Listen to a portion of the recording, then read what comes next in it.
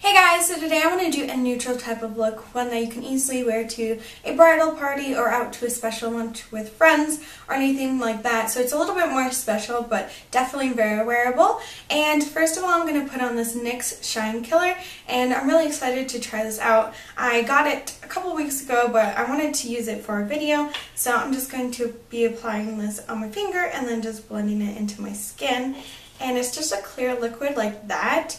And as you can see, I'm a little bit shiny right now, so hopefully this will mattify my skin. I didn't want to completely mattify my skin before because I wanted to see the full effects of this and see if it would actually look different.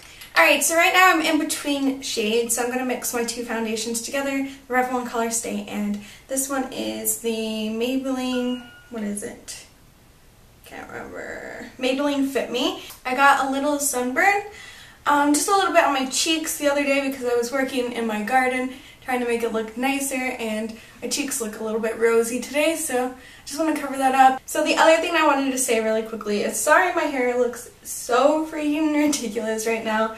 I honestly tried to make it look as good as possible, and it's just one of those days where your hair will not cooperate with you. It will not look good whatever you do.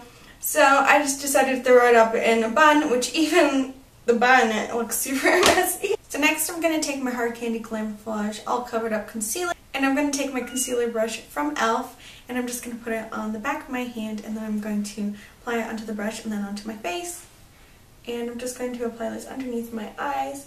And I definitely don't want too much of this product because a little does go a long way. I'm just going to take that little bit that I have left and I'm just going to apply it on the brush again, and I'm going to tap it on a few red spots that I have on my face just to make sure they look completely covered up. Alright, next I'm going to take my Revlon Photoready powder and I'm going to take my e.l.f. Kabuki brush and just dust this all over my cheeks. And when I do this, I actually like to pat it on rather than like do a buffing motion, just because I feel like it lasts a lot longer on my skin. Like I said, I have oily skin, so I just feel like it kind of locks it in there better. Just dust this powder on.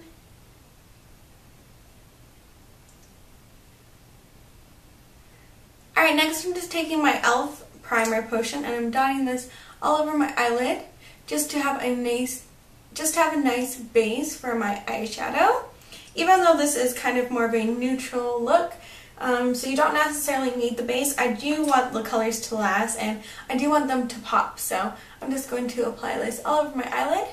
Alright, so I'm taking a matte shadow. This is Camouflage by Lancome, and I really like it. It's a gorgeous matte color, and I really like it because it's great for the highlight, and it's hard to find matte highlights, and this one is so gorgeous. It's really similar to my skin tone, so it works really well. I'm going to pat this all over the eyelid just to make it look really nice and all one color and make sure that we have just like a nice creamy base.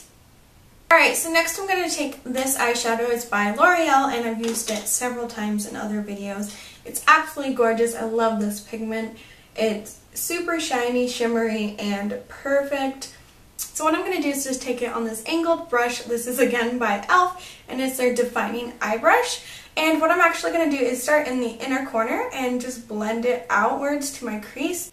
So like I said, I'm just dusting this across the crease, and as you can see it's fading out towards the end, so there's a lot less pigment at the end and it's mainly in the corner of your eye, and I just think it's really fun and playful.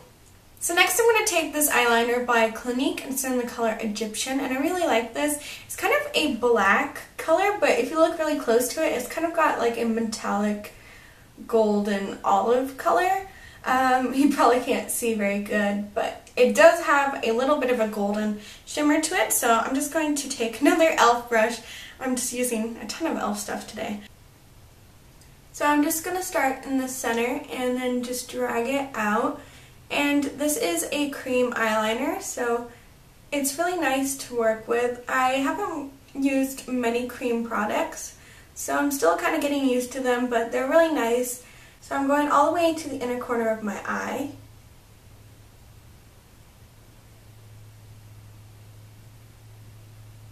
Alright, next I'm going to take my L'Oreal Shocking Extensions mascara also going to take that mascara and just apply it to my bottom lashes.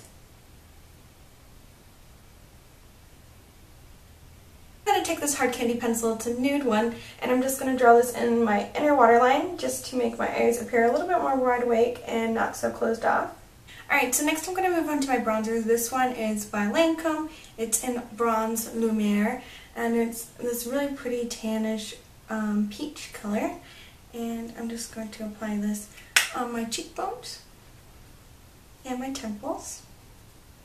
Next I'm going to take my blush. This one is in Peachy Keen, and as you can see it's fairly similar to the bronzer. I just wanted to stick with peaches for this look just to make it look a little bit more summery. I'm next going to take my highlighter duo by Stila. It's in the color Kitten, and I'm actually just going to take the more tannish side.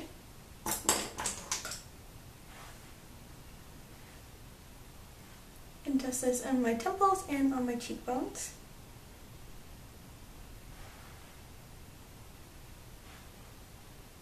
Take this lipstick. It's by Sothy's, and it's in the color Peach. And I'm just going to apply this on the center of my lips. And blend it out with my finger. Lastly, I'm just going to take this lip gloss by Flower. It's in the color Baby's Breath, and I'm just going to apply this in the center of my lips.